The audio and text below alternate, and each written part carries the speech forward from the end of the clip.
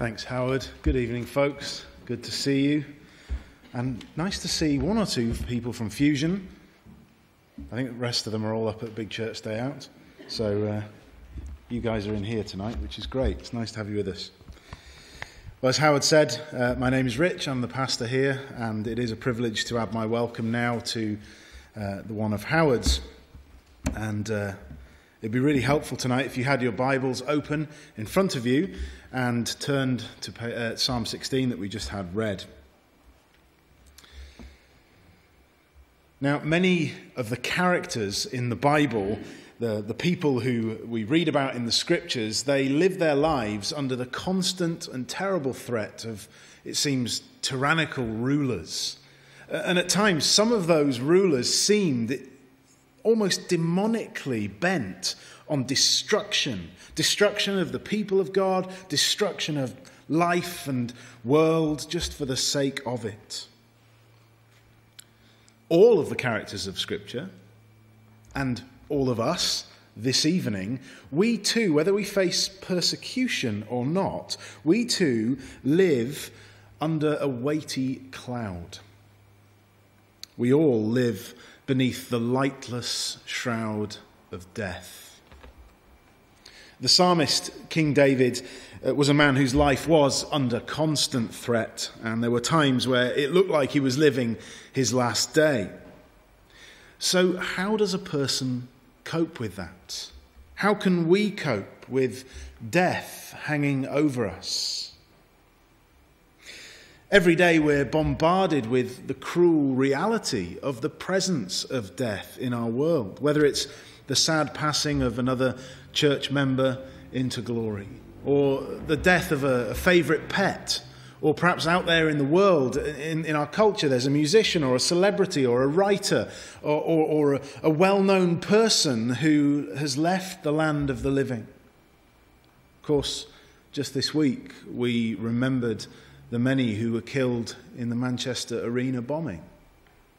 This is a cruel reality in our world, isn't it? Death is something that we cannot escape the poison, the pinch, the power of in our world. So what hope is there for our dying world? What hope is there for us against the tyranny of death and its constant clawing at our peace and comfort?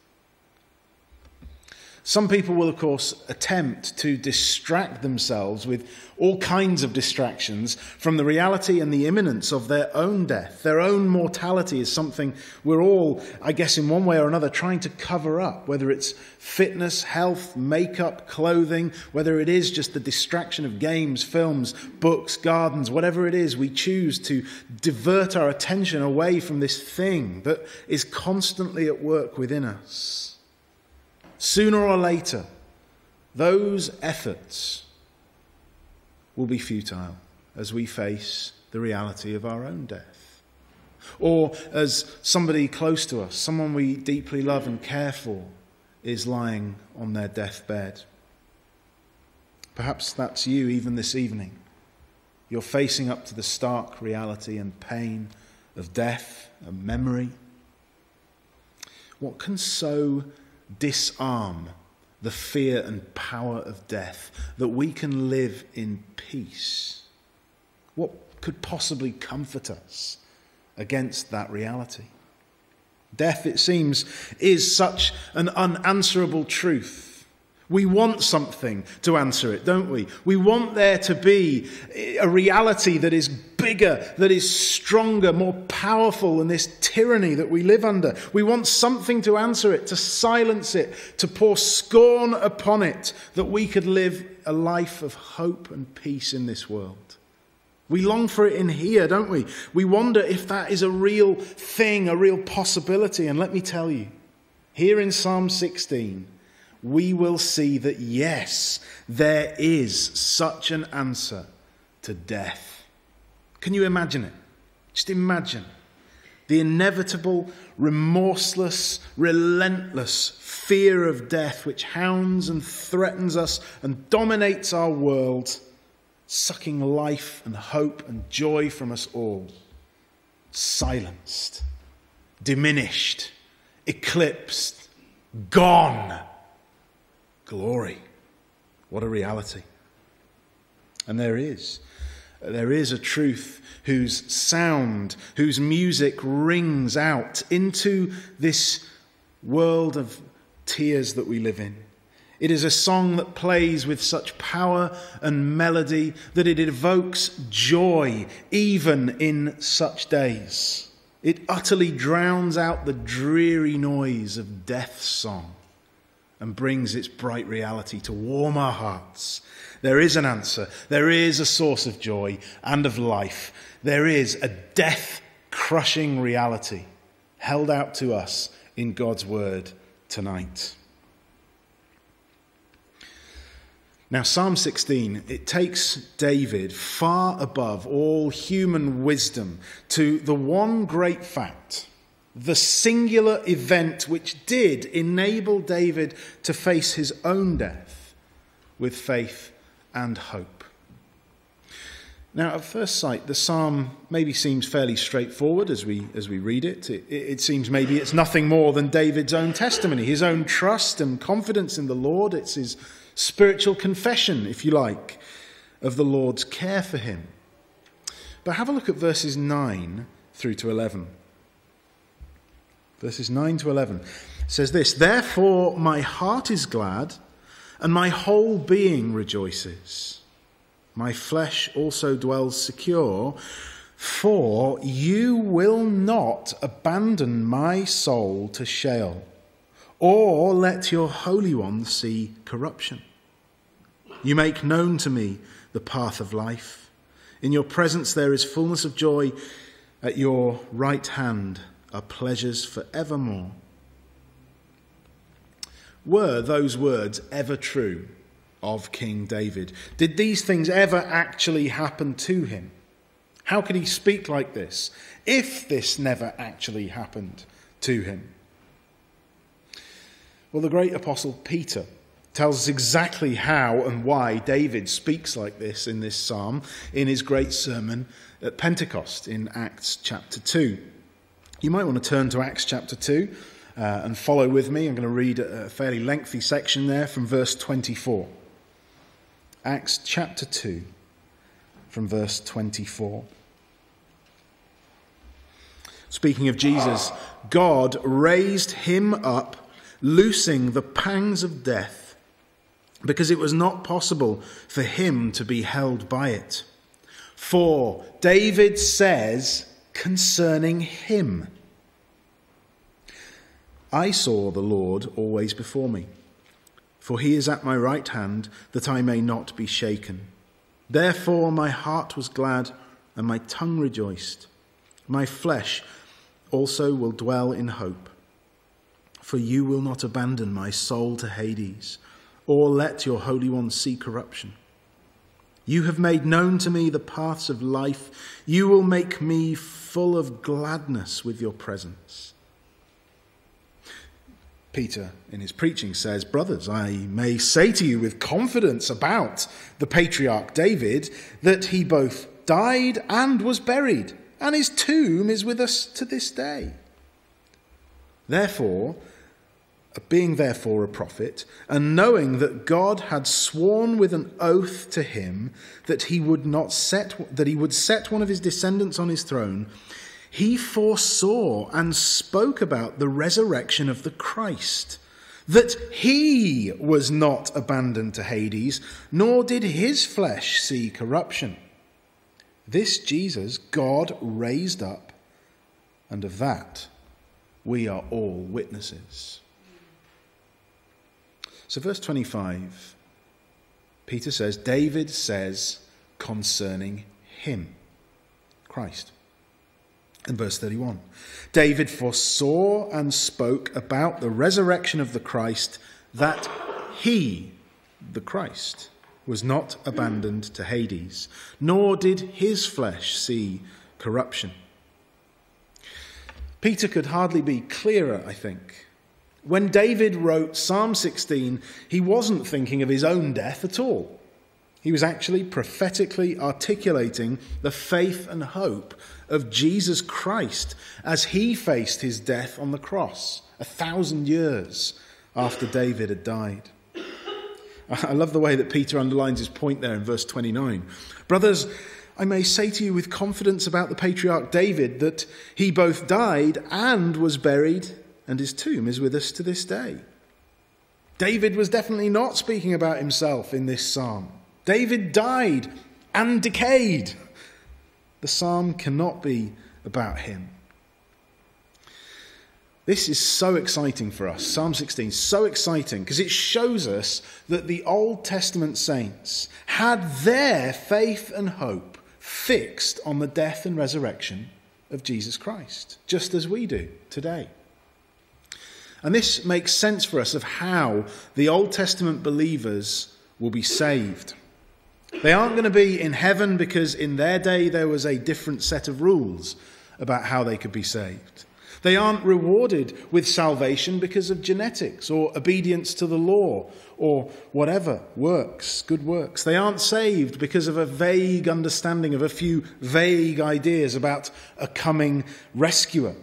Unclear concepts about sacrifice and substitute, which are then later deemed to be faith in Christ. Implicit faith. No. That would be, I think, to diminish the person and work of Jesus Christ. If there was another way to be saved. But there isn't. The scriptures are clear. There is only one name under heaven by which we must be saved, and that is the name of Jesus Christ. And also, I think that problem with that is it takes a low view of the spirit of prophecy that we see here. And this is the point that Peter makes, actually, again, another point that he makes in his first letter. In 1 Peter 1, 10 and 11, he says, concerning this salvation that he's been speaking about, the prophets who prophesied about the grace that was to be yours searched and inquired carefully, inquiring what person or time the Spirit of Christ in them was indicating when he predicted the sufferings of Christ and the subsequent glories. The Spirit of Christ was in those Old Testament writers, predicting the sufferings and glory of Christ, the death and resurrection. Those Old Testament saints did search diligently as to when the cross and resurrection would happen. The exact time wasn't precisely revealed, but they longed for it to happen nonetheless. Their faith was in the resurrection and death of Jesus Christ. Their hope in the face of their own deaths was that God has a resurrection plan through his Son for the world. So with this confidence, let's go back to Psalm 16 now and see how it is that Christ faced his own death. And, well, that'll help us all as we think about death and how we face it as well. So, in Psalm 16, we know now from Acts 2 that the me and the I of Psalm 16 is actually Christ, not David. The Spirit of Christ within David actually gave David this prophetic ability, which is just like, wow, to give expression to the faith and hope of Jesus Christ as he faced his own death on the cross. It's like, what an amazing comfort it must have been to Jesus as he was growing up to be able to read this psalm and know some of his own thoughts written 1,000 years before he was born. He was able to learn about how he could face the terrible suffering and abandonment of the cross. So the psalm begins with his absolute faith in his Father. Now, strictly speaking, of course, in Scripture, the object of faith is always the Son.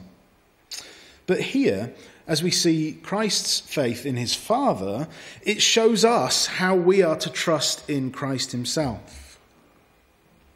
Isaiah 53, verse 3, describes Jesus as a man of sorrows, acquainted with grief, yet not for a moment does he doubt the will of his Father for him. That simple faith in his Father's care is the foundation for Christ's assurance as he faces the cross. And verse 2 takes the faith of Jesus just a step deeper. In his earthly ministry later, Christ Jesus often acknowledged that everything he had came from the Father. He only does his work. He only does his will. So in John 8:28, for example, he says, I do nothing on my own authority, but speak just as the Father taught me. Jesus freely confesses that all he says and does, it comes straight from the Father. That which I see my Father doing, this I do before you. Christ's utter dependence on his Father and the power of the Spirit is such a lesson for us. That if the eternal Christ, the very craftsman of the universe, knew the need for such absolute dependence on his Father and the Spirit, then how much more do we? How much more do we need to deny ourselves, our own self-reliance, and look instead to the triune God? Verse 3 of Psalm 16 is a great encouragement to me and to us, I'm sure, that Christ sees the saints here as the excellent ones. Isn't that a lovely phrase to describe the church, the believers, the excellent ones? He is delighted in us. It seems hard to believe, doesn't it, when we examine ourselves and our lives, but when he looks at the church, he knows he has paid. That's what the whole thing was about, the cross. Their sins are covered over. The righteousness of God is now theirs. And he sees us as excellent, beautiful, pure, something to be desired, something that he would long for. The excellent ones.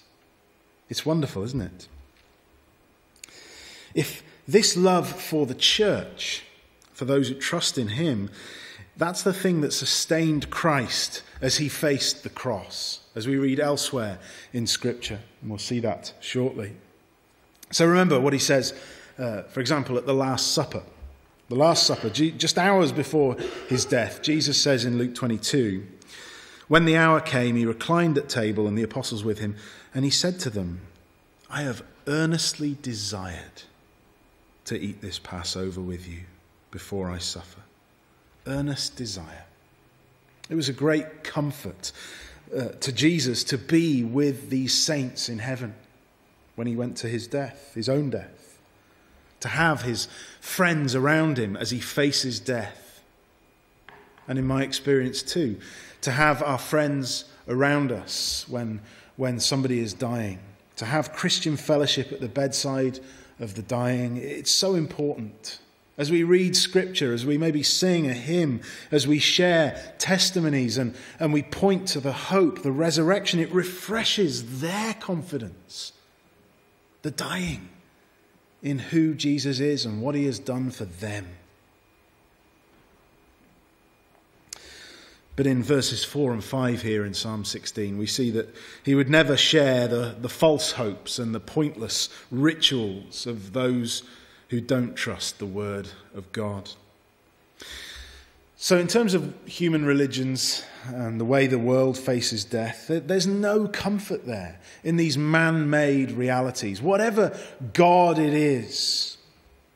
So often when I speak or we speak to people who talk about their religion or their understanding of what's going to happen after they die, even the most devout religious folk, the best they can say is, well, I hope I'll be okay, but I don't know for sure. No, Christ was confident in the will of his Father. So he accepted the cup that was assigned to him, verse 5, even though it was not an easy cup. Remember in the Garden of Gethsemane, Matthew 26, Jesus felt so overwhelmed with sorrow at those last hours before his arrest. And we'd think maybe surely that's the time. That is the time, the cracking point, when under such great pressure he would not accept the cup that was given to him. But no, Psalm 16 predicts that Christ would trust himself to what the Father had planned for him. So in Matthew 26 verse 42 he says, my Father, if this cannot pass unless I drink it, your will be done. how was Jesus able to bear such a cup? How could he bear to face such terrible suffering, such a bleak and uniquely lonely death? Verse 6 tells us, he kept his heart and mind fixed on his inheritance. He knew what the outcome of his suffering would be. He knew what it was for. He knew that it would not be forever, but it would lead to something so great that it would completely outweigh even that terrible suffering of the cross. So Hebrews 12 verse 2 says, looking to Jesus, the founder and perfecter of our faith, who for the joy that was set before him endured the cross, despising the shame, and is seated at the right hand of the throne of God. Jesus endured the cross because he kept thinking about the glorious ones, his inheritance, the resurrection joy that was set before him. And this is why we've got to fix our eyes on Jesus. The Father's will for you and for me may at times seem completely perplexing and overwhelming, more than we can bear even. But he has set such an amazing reality before us nevertheless. Remember the words that the Apostle Paul spoke in Romans chapter 8, verse 18. He said, I consider that the sufferings of this present time are not worth comparing with the glory that is to be revealed to us. And Paul didn't say those words lightly. Paul suffered so much. He knew a great deal about the long and painful, unrelenting suffering of this world and persecution and the white-hot anger of rage of people. We heard quite a bit about that this morning from Pastor Steve. Just as Christ himself also knew of great and terrible suffering. Verses 5 and 6. He knew the same.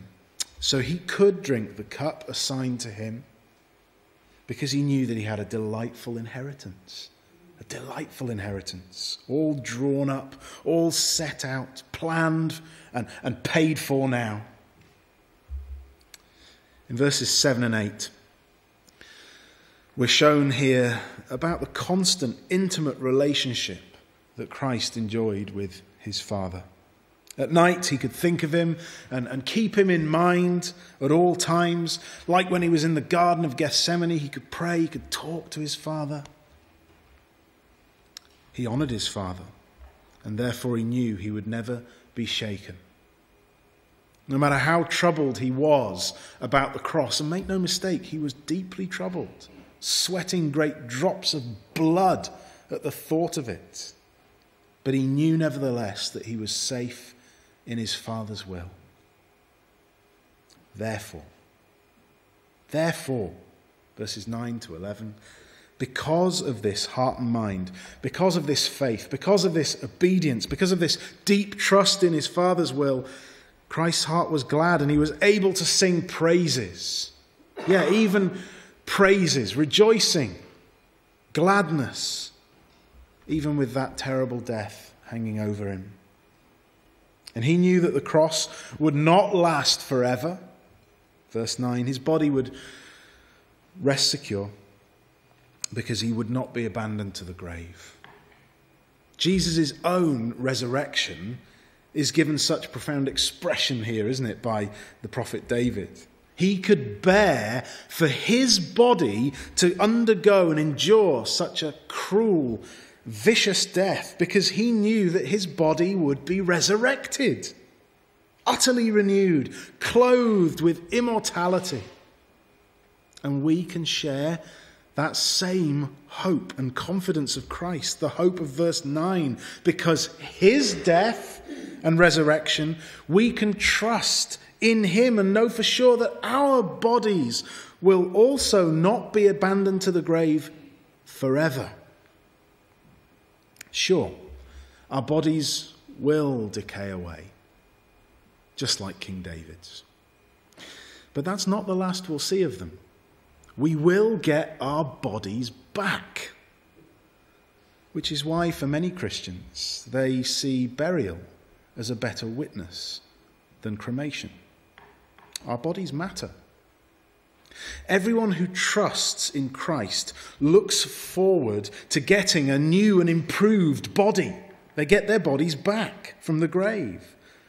So for the Christian, uniquely we can say that our bodies rest in peace. But we see that the fantastic, amazing, wonderful resurrection hope of Christ there in verse 10, it's more specifically unique to him. These are things that we cannot say. Nor will you let your Holy One see corruption.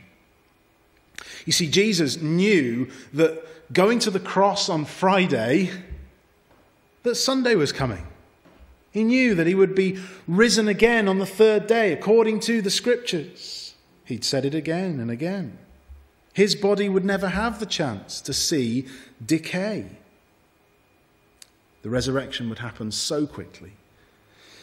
His body regenerated, clothed in that immortal flesh, life in the new creation as the firstborn from the dead. There he stands, the stone rolled away on the third. It's exactly what happened. Psalm 16 is utterly vindicated by the events of Easter morning. The ancient prophetic song of King David, it came true, just as it would be, just as we should expect when God speaks. The stone was rolled away and Jesus emerged victorious from the grave. And this is the great lesson for us from Psalm 16. The Old Testament saints looked forward to the cross and resurrection of Christ. The Spirit of Christ in them was prophesying, revealing, working on them. And he also used the pictures and the actions of the priests and the sacrifices and the kings and the great theatre of the tabernacle, the patterns, the types, but also these prophetic words, so that they could look forward to these amazing events taking place in history. The Holy Spirit didn't give David these words, this amazing revelation, simply for his own private enjoyment or help. That's why they're in the church's songbook, the Psalms. It's for the saints to sing so that we may all enjoy and be nourished by this resurrection life and light and reality. Down through the ages, singing songs about the resurrection have sent the church out into their week ahead with a strong march, that we can walk with upright heads and face all kinds of trials and troubles. Whether it was the Old Testament saints singing Psalm 16, they knew that they didn't need to fear the grave because the Holy One would not be abandoned. The Holy One would not see corruption. His body would be resurrected. We look back where they looked forward. But the same truth is what saves us, both old and new. The same faith, the same hope, the same confidence, the same Lord. Paul says, "For as in Adam all die, so also in Christ shall all be made alive, but each in his own order. Christ the firstfruits, then at his coming those who belong to Christ." The resurrection of Jesus is the hope of the ages. It is the living hope that we can hold out before a dying world. It is the light that guides us through the darkness, the times of grief and sadness. It's the burning hope that sustains us, that drags us through daily pain. It is the song that brings joy when all around is misery. Without the resurrection of Jesus, we are to be pitied above all people. Our faith is empty, futile, and dead.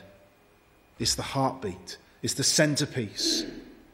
It's the heart of all the proclamation in the scriptures of the apostles. The resurrection of Jesus is the world-changing reality that took martyrs through the flames. It's the truth that outweighs even that oppressive weight and burden of death. It silences it forever. O grave, how grave is your defeat. Amen.